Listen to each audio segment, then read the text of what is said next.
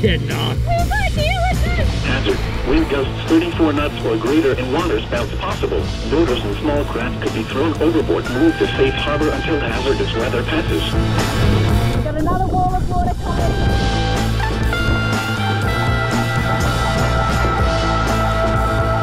In the Bermuda Triangle, this is how we shower.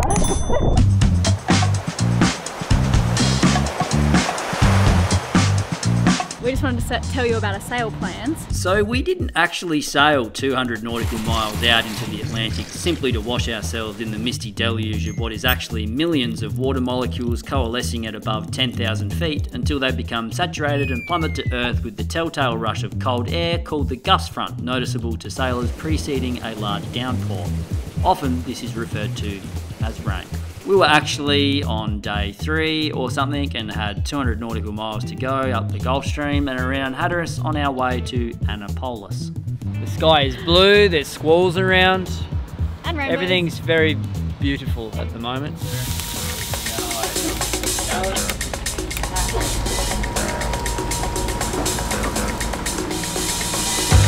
What's for dinner tonight, Ellie? Sweet potato burritos. I love how you say that. Sweet potato burritos. Sounds very British, yes. Yeah. Lenny, come look at this rainbow. Come here.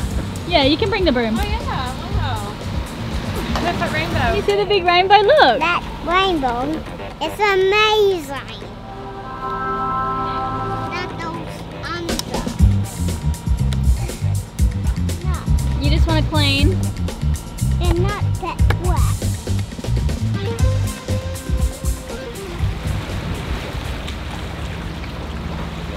How are you showering, Alex? Oh, we're going with the old bucket bath technique.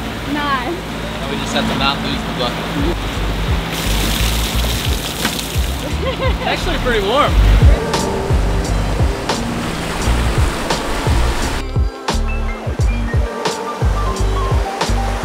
We probably would have had a bucket shower too, had this squall not blown over us. Some of my favourite moments at sea have been the rainwater showers we've had, miles from land. Yeah, whatever.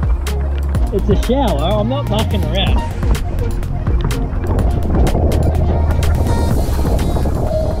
Oh my goodness. Yeah, there's been 4 walls of water come. It's so fun, like each one. Here it is, look! Okay, come on the other side, follow me. This is awesome! Yeah. It's like rainbow! I swear the rainbow touches the motorbike! This is really good too because we've been out on the ocean for a few days now and the rig needed a rinse. We needed to get the salt water off it. I can't recall the last time that I felt this alive. No, thanks for being our audience and making us do dumb like this. Thank you.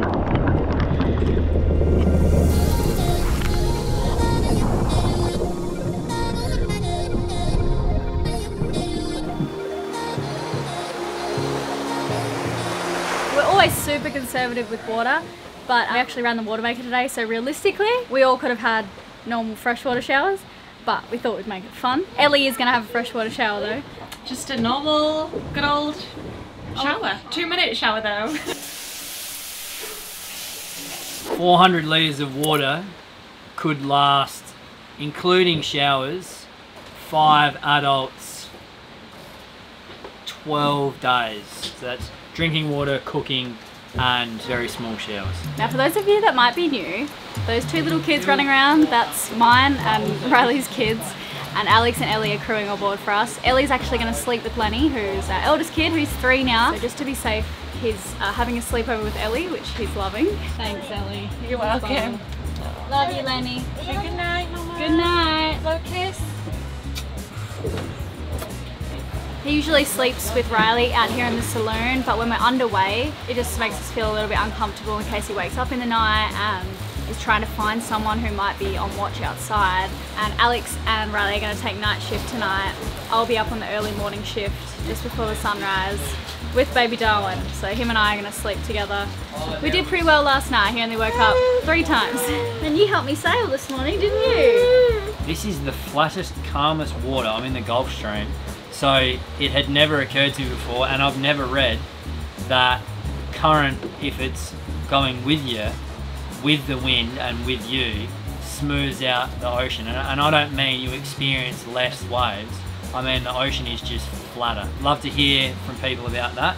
In the meantime, we've got a 3-knot current behind us, which means that we're able to go further downwind than we normally would, and the apparent wind is coming around and the main sail isn't blanketing the head sail. Normally if you go directly downwind, the wind's from behind you, one sail blocks the other, but because we're moving fast, we're dragging the wind around and it's fully on both sails. So we're gonna have to jibe, but we don't want to jibe too early because then we'll have to jibe back and then jibe again. We don't want to jibe too late because we could end up drifting way past our protected corner, because also the wind is gonna blow, it's gonna get stronger as the day goes on.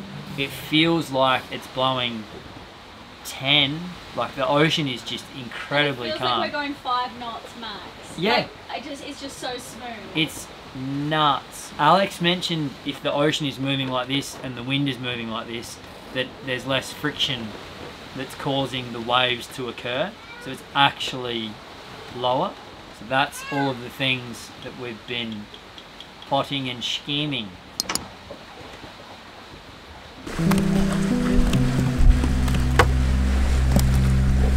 Oh yeah.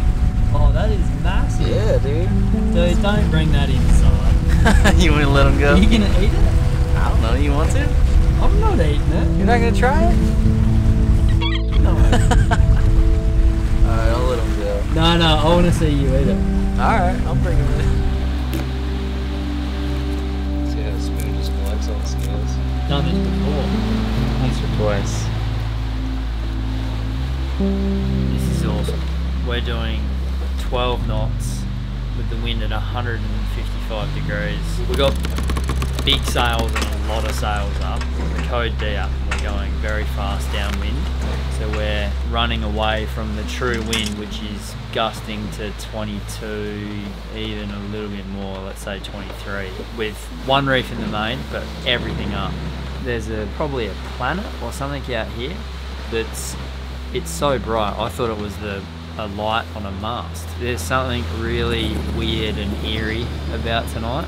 I've been working towards making this trip as safe as possible, rounding Hatteras, and there's lightning in front of us and lightning behind us, and I've had a bit of coffee and I'm sitting out there going like... Guys, you can now get this extremely accurate representation of Riley on Nightwatch in our store. Pick up the Nightwatch coffee design via the link in the description below. Just mad dog on watch, just like not dropping the ball under any circumstances. We've just done our last jibe for the trip. That was the one I was a little concerned about, but we nailed it. We did it really smoothly. Once we put the code D away, everything's a lot more calm now. But we're going way slower. So we're thinking about what the right thing to do is.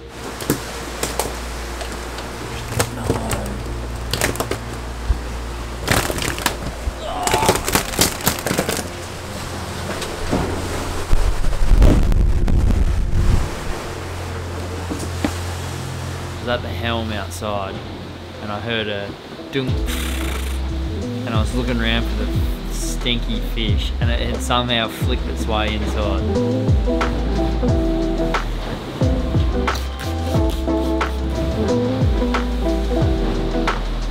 There's more of it. Elena is going to be spewing.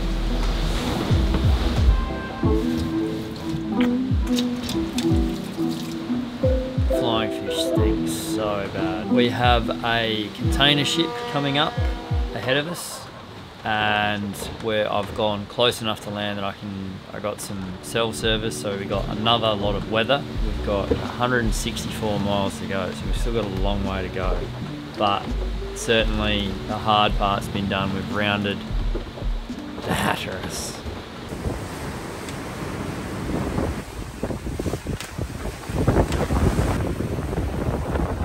You want a speaker? Morning. I think I jinxed myself. Last night was not a very good night for Darwin and I just couldn't sleep for some reason. Because we really picked up speed, that's why. Yeah, we just started flying, and then I looked out my window and I saw a squall, and I was like, I hope they've seen the squall. And of course they had. Yeah, we were just going really fast. So it's a bit bouncy in our cabin. So it's actually too rough for Darwin to be walking around by himself. He just falls over, hits his head on everything. It's just too rocky. Today is going to consist of just carrying him around. We plonk him on the table, on the nav station, on the sink over there. He likes the sink. He loves GoPros. Hi, everybody. Gentle. We could put him in the baby carrier, but he thinks he's too old for it now and he wants to get out. Thank you. What's your brother doing? And it needs to stay open because we need fresh air. Hey. Oh, are you giving him a cuddle?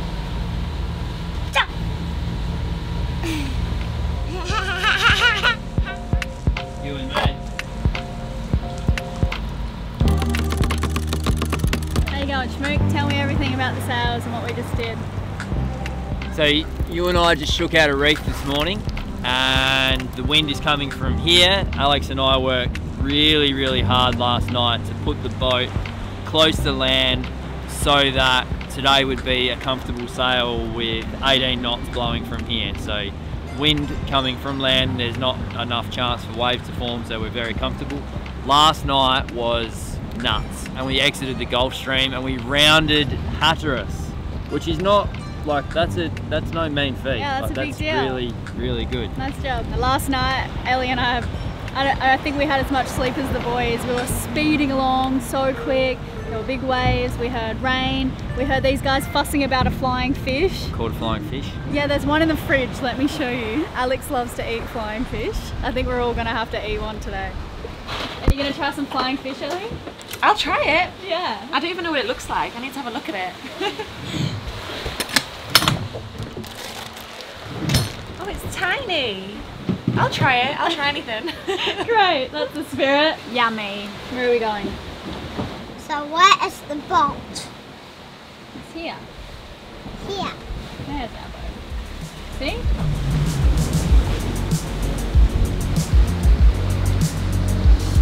Hazard. Wind gusts 34 knots or greater in water spouts possible. Impact. Boaters and small craft could be thrown overboard by suddenly higher winds and waves capsizing their vessel. Move to safe harbor until hazardous weather passes. Both of the kids are still sleeping, so it's free time for the adults. Yeah, yeah, yeah. Yeah, yeah, yeah. No baby on my hip. No baby on my hip. Darwin does not want to be put down lately. He's got new teeth coming. I know it's because of that, but look at the wind. There's more coming. The wind is really picking up. We're gonna just come up a scotch here and then flop over. We have arrived, showered, feeling alive again. We even did a workout, Ellie and I. Ellie's just made us black bean burgers for dinner, which is one of our favourite dishes, and Alex is frying up the fried fish, the flying fish. He's frying up the flying fish. Whoa. I've never eaten a flying fish before. I've seen so many of them on the boat when they jump aboard, sadly, and die. So this is going to be an experience for me. Oh, and some birds have made a nest on the top of the mast in this short time we've been here. Lenny, is there any bird poo on the deck already? No. That's good. Can you tell the birds to go away? They are pretty noisy.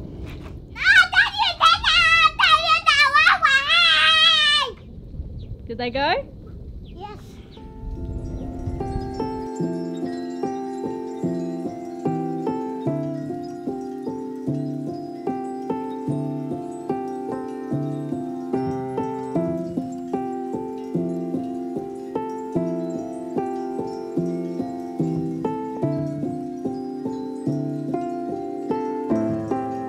How's that for garnishes? Oh yeah, that's the word I was looking for. Let's see. You're gonna need to kind of pull it apart here. Oh, that looks like nice meat. Right? Yeah, it does. So, Wow, kind of like a sardine or something. yeah, so you just pull the meat off. There we go. That looks great. Is that one good? Tastes like fish. Okay. Bottoms up. Is the tail the best bit? Just lip bones. Mmm. Mmm. I'm a fan. It's not too fishy at all. I thought it was going to be really fishy for some reason. It just reminds me of a sardine. It's definitely not a hogfish, but it's fish. So you can eat them, everyone. Careful. That's really good. Yeah, it's not bad. Yeah, it is, hey? Yeah.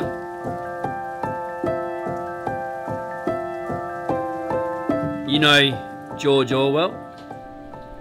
George Orwell wrote 1984, which you've read. Oh, yeah. An Animal Farm. I didn't read Animal Farm. And Aldous Huxley, he wrote Brave New World. Have you read that one? I think you made me, but I didn't. Okay. What Orwell feared were those who would ban books. What Huxley feared was that there would be no reason to ban a book, for there would be no one who wanted to read one. Orwell feared those who would deprive us of information. Huxley feared those who would give us so much that we would be reduced to passivity and egoism. Orwell feared that the truth would be concealed from us.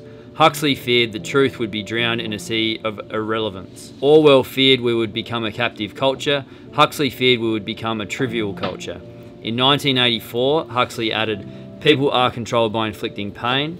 In Brave New World, they are controlled by inflicting pleasure." In short, Orwell feared that what we hate will ruin us. Huxley feared that what we love will ruin us. And that's by Neil Postman. And I thought that that was relevant for sailing, Elena, because when we're on land, especially when we're living in a house, we get Uber Eats and eat high-fat diets and drink alcohol and live like dumb Westerners. And when you're out on the ocean, it's the complete opposite. I'm much more concerned with what Aldous Huxley is concerned with, in that with today's society. And I guess if Orwell was living in today's society, I think he would have much more of the opinion that we probably do. Thank you for that beautiful bit of insight. Yeah, look, it was a massive day and I was nearly asleep and Riley was trying to get all philosophical on me, so I'm sure Riley would love to hear what your opinion is on this in the comments below.